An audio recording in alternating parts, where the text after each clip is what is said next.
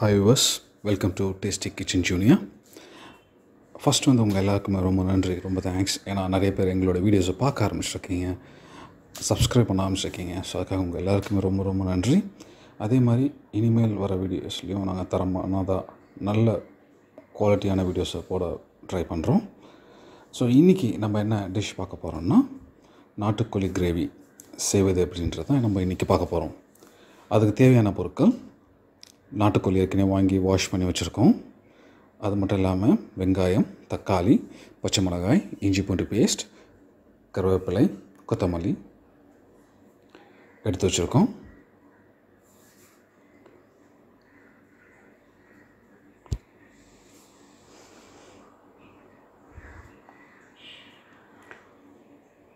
இப்போ ஒரு குக்கரில் நாட்டுக்கோழி ஆட் பண்ணியிருக்கோம். அதோட வெங்காயம், தக்காளி, பச்சை மிளகாய், இஞ்சி பூண்டு பேஸ்ட்,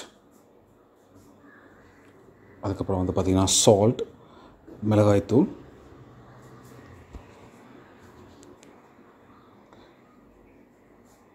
இவற்றை எல்லாமே வந்து நம்ம இப்போ ஆட் பண்ண போகிறோம்.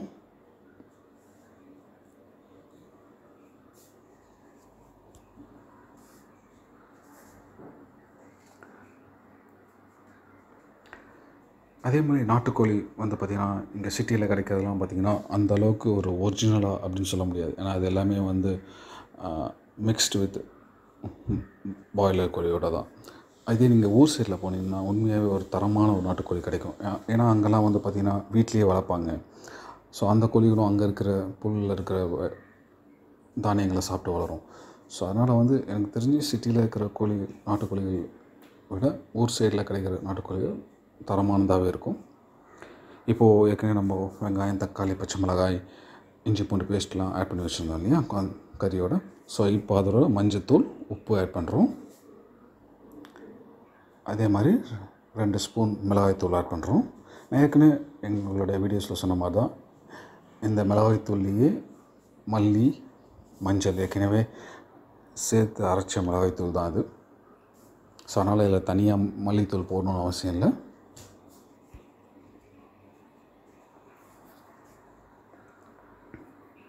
இப்போ என்ன பண்ண போகிறோன்னா தண்ணி இந்த இதில் ஊற்ற போகிறோம்.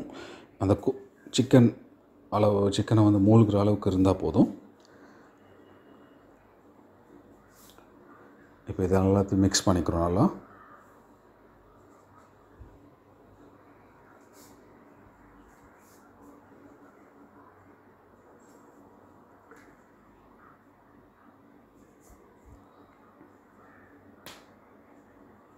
இது நல்லா மிக்ஸ் பண்ணதுக்கப்புறம் குக்கரில் ஒரு 2 விசில் வர வரைக்கும் வைக்க போகிறோம்.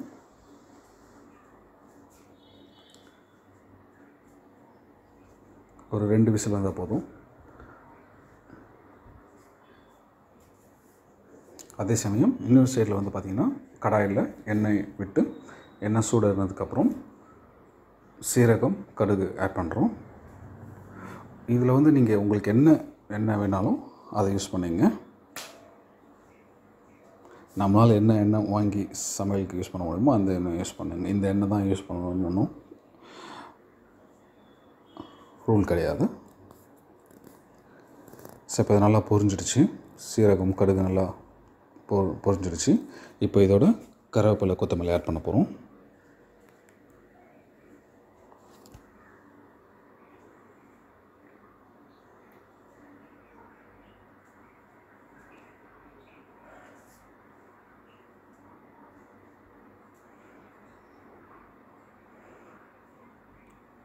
இது எல்லாமே நல்லா பொரிஞ்சதுக்கப்புறம் என்ன பண்ண போகிறோன்னா ஏற்கனவே நம்ம குக்கரில் அந்த சைடில் வச்சுருக்கோம் இல்லையா, ஒரு 2 விசில் வந்ததுக்கப்புறம் அதை இறக்கி வச்சுட்ருக்கோம். இப்போ அந்த வேக வச்சதை இப்போ இதில் வந்து மிக்ஸ் பண்ண போகிறோம்.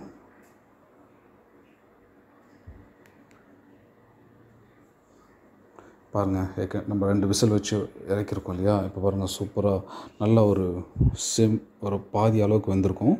நல்லா தக்காளி, வெங்காயம் எல்லாமே வெந்து நல்ல ஒரு கிரேவி மாதிரி தெரியுது. இப்போது இதை வந்து நம்ம கடாயில் ஏற்கனவே எண்ணெய், கருவேப்பிலை, கொத்தமல்லி, சீரகம், கடுகு தாளிச்சு இருக்கும் இல்லையா, அந்த இதில் ட்ரான்ஸ்ஃபர் பண்ணுறோம். இப்போ இதை நல்லா மிக்ஸ் பண்ணி விடணும். இப்போ இதில் வந்து நம்ம மிளகாய்த்தூள்லாம் போடணுன்னு அவசியம் இல்லை. ஏற்கனவே நம்ம குக்கரில் வைக்கும் போதே மிளகாய்த்தூள் எல்லாமே ஆட் பண்ணிட்டோம். மஞ்சள், உப்பு எல்லாமே ஆட் பண்ணிட்டோம். இப்போ நல்லா மிக்ஸ் பண்ணி விட்டுருவோம்.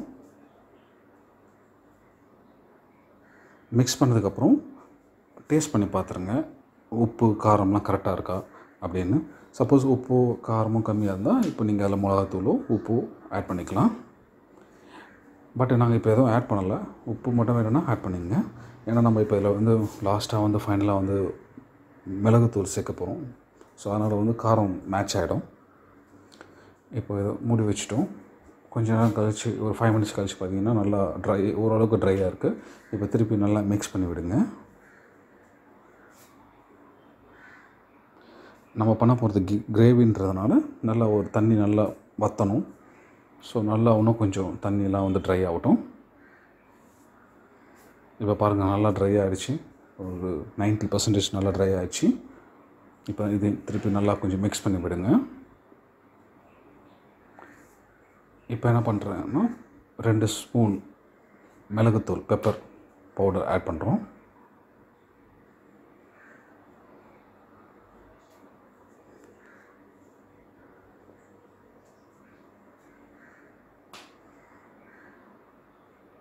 ஸோ 2 ஸ்பூன் பெப்பர் தூள் ஆட் பண்ணதுக்கப்புறம் நல்லா மிக்ஸ் பண்ணி விடுங்க.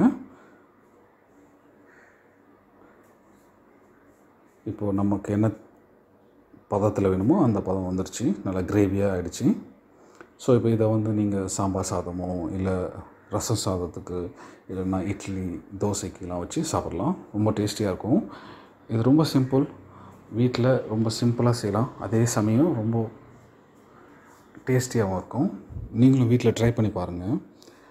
உங்களுக்கு பிடிச்சிருந்தா கமெண்ட்டில் போடுங்க. அதே மாதிரி ஏதாவது குறை இருந்துச்சுனாலும் கமெண்ட்டில் போடுங்க. ஸோ அதை நாங்கள் திருத்திக்கிறதுக்கு ரொம்ப யூஸ்ஃபுல்லாக இருக்கும். ஸோ இப்போ சூப்பரான நாட்டுக்கோழி கிரேவி ரெடி. ஸோ அதுக்கப்புறம் நீங்கள் அதை ஒரு பாத்திரத்தில் மாற்றி வச்சுடுங்க. மேலே கருவேப்பிலை வேணும்னா கருவேப்பிலை கொத்தமல்லி ஆட் பண்ணிவிடுங்க. ஸோ இப்போ உங்களுக்கு இந்த வீடியோ பிடிச்சிருந்தா லைக் பண்ணுங்கள், ஷேர் பண்ணுங்கள், சப்ஸ்கிரைப் பண்ணுங்கள். ஏன்னா நீங்கள் சப்ஸ்கிரைப் பண்ண தான் எங்களால் எங்களோட சேனலில் இம்ப்ரூவ் பண்ண முடியும், எங்களோட பிஸ்னஸும் க்ரோ பண்ண முடியும். ஸோ அதுக்காக உங்கள் எல்லாருக்குமே ரொம்ப ரொம்ப நன்றி.